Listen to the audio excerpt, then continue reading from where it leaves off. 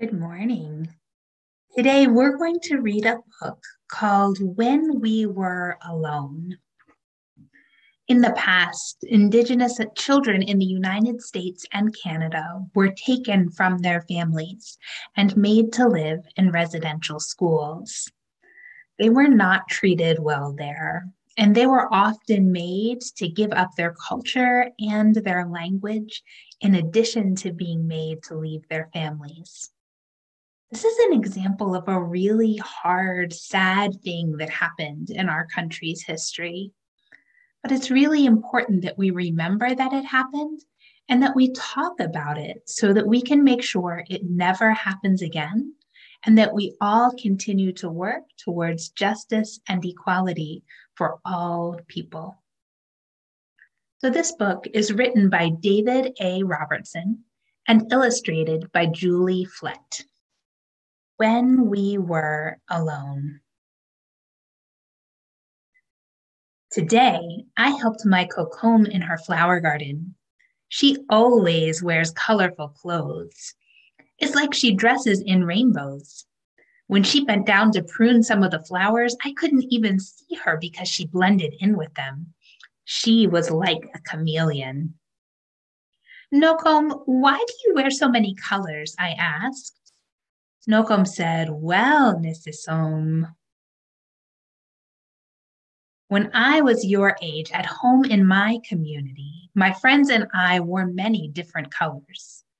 But at the school I went to, far away from home, they gave us different clothes to wear.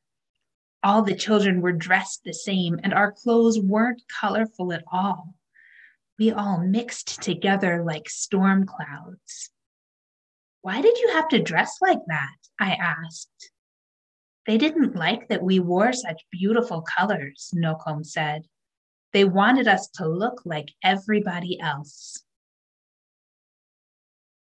But sometimes in the fall, when we were alone and the leaves had turned to their warm autumn hues, we would roll around on the ground. We would pile the leaves over the clothes they had given us, and we would be colorful again. And this made us happy. Now, Nokom said, I always wear the most beautiful colors.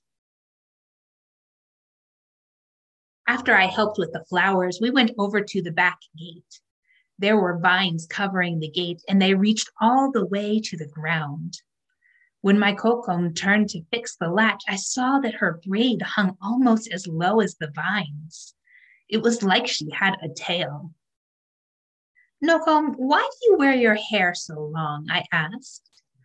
Nokom said, well, Nosisim, when I was your age, at home in my community, my friends and I grew our hair long, just like our people have always done. It made us feel strong and proud. But at the school I went to far away from home, they cut off all our hair. Our strands of hair mixed together on the ground like blades of dead grass. Why did you have to wear your hair like that? I asked. They didn't like that we were proud, Nokom said. They wanted us to be like everybody else. But sometimes in the spring, when we were alone and the grass had grown so long and thick in the field, we would pick the blades from the ground. We would braid them into the short hair they had given us, and we would have long hair again. And this made us happy. Now, Nokom said, I always wear my hair very long. After my kokom had finished the latch, I followed her to the birdhouse. There was a bird flying through the air like a jingle dress dancer. She fed the bird and whispered, here, little bird, eat so you will get big and strong. And her words sounded just like a poem. Nokom, why do you speak in Cree? I asked. Nokom said, well, Nosisim,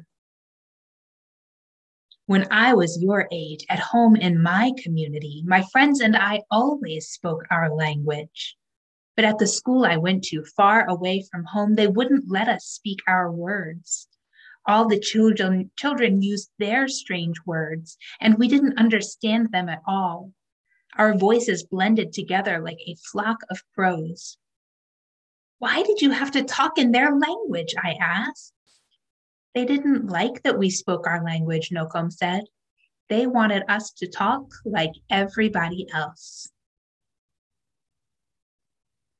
But sometimes in the summer, when we were alone, and our teachers weren't anywhere around the place we were, we would whisper to each other in Cree.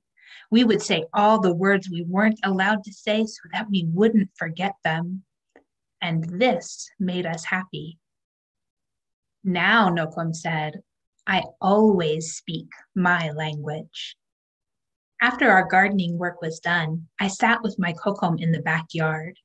Her brother came over and sat with us. He comes over all the time. We drank tea and ate bannock. The tea was hot and sweet, and the bannock was moist and warm and melted in my mouth. My kokom and my uncle talked and laughed like children. Nokom, why do you and Nokomis always spend time together? I asked. Nokom said, well, no sisim. When we were your age, at home in our community, being with family was the most important thing. We played with each other, did chores together, and shared everything. But at the school I went to, far away from home, they wouldn't let us be together. My brother and I were separated like day and night. Why were you and Nokomi separated? I asked.